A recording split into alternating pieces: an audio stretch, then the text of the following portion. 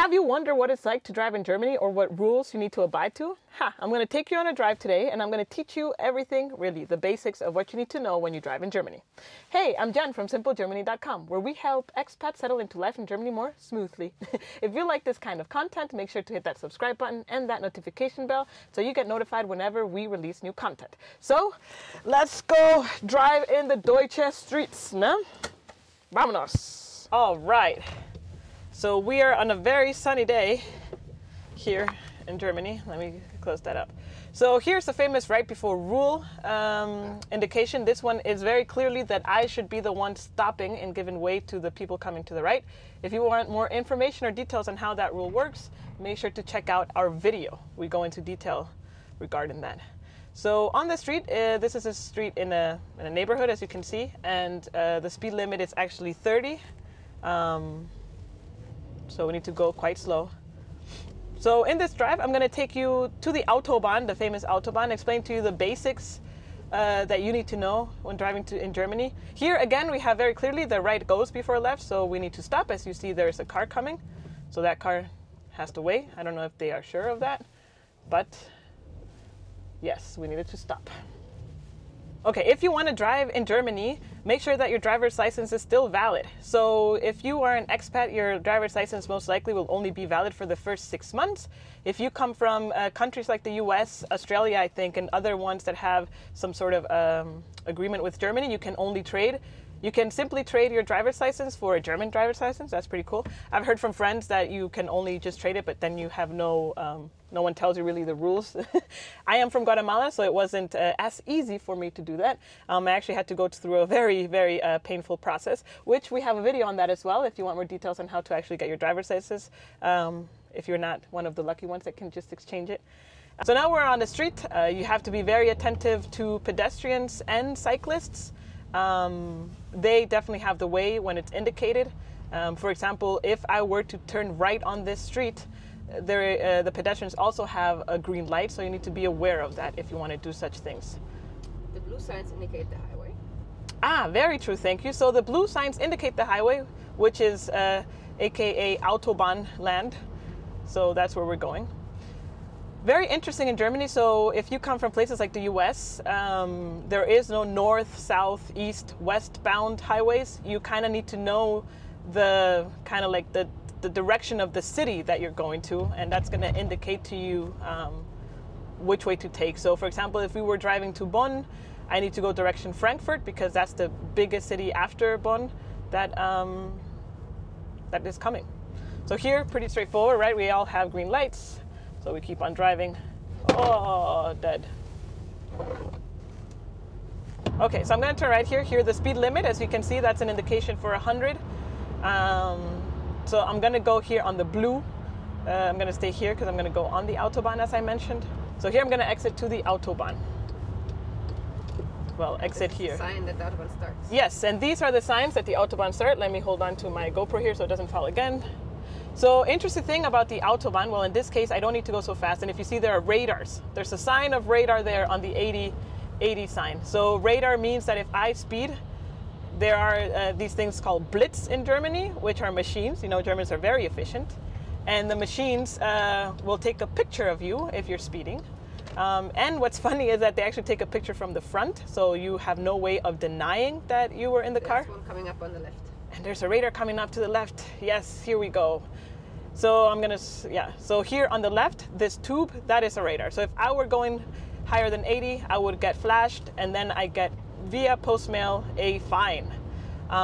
So also interesting stuff is that you cannot taint your windows. The front window cannot be tainted by law in Germany. That's how they guarantee that if they do take a picture of you while speeding, then you're actually in the car. And of course you need to pay this. So when we joined this Autobahn, because there's a construction, I didn't need to go as fast as I would have needed to. Whenever you join a big highway, generally you need to speed up a little bit more to be able to join the fast traffic.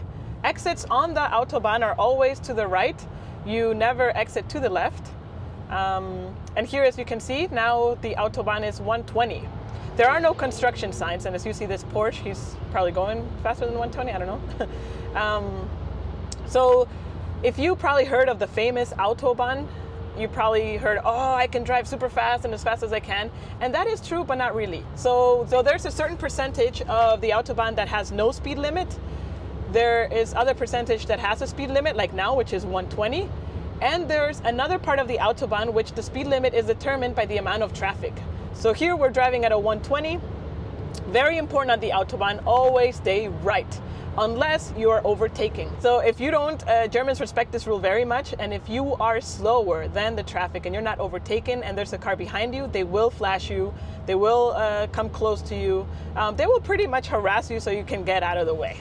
I mean, it's not dangerous, right? But just so you're aware that they take this seriously. Okay, so in this case, I'm gonna take over the truck. So I'm gonna go here to the left. Oh, I can't because there's another car coming. So that's not gonna work. I'm gonna wait for the Audi to go. Okay, so here so in this case, I'm gonna overtake the truck so I can go on the left lane. As you see, there's another left lane behind me and that one's empty. So now, after I overtook him, I go again to my right lane. And again, here on this part, there's another Autobahn, and here we have 120 speed limit. So, disappointing, not every part of the Autobahn you can go as fast as you want. Speed limit's 100. Oh, the speed limit is 100. Ooh, thanks that I have here my camera woman helping me out. And now, we're exiting the Autobahn because the signs are yellow. Again, 100 speed limit. And we're going obviously to direction Düsseldorf. Here is a sign that tells me that the Autobahn is over. Usually in Europe, when things are over, there's how do you say this? There's a strike through it. There's a line that says no more, and that was the sign. So here, again, I have an 80 speed limit, so I'm entering the city of Düsseldorf. So so on this bridge, I have an 80 of speed limit. However, when I'm driving in the city itself, it's 50 usually, unless some very small streets, they indicate that it's a 30. Here is another radar. Again, it's that pole, that gray pole with the black stripes, that is a radar. So if I were going faster, I would get flashed, and here comes my fine. So if you see this is blinking orange, and that's an indication in Germany that the next street light that we're gonna find is gonna be red. So that kind of warns you to slow down. It's a few meters before the street light happens.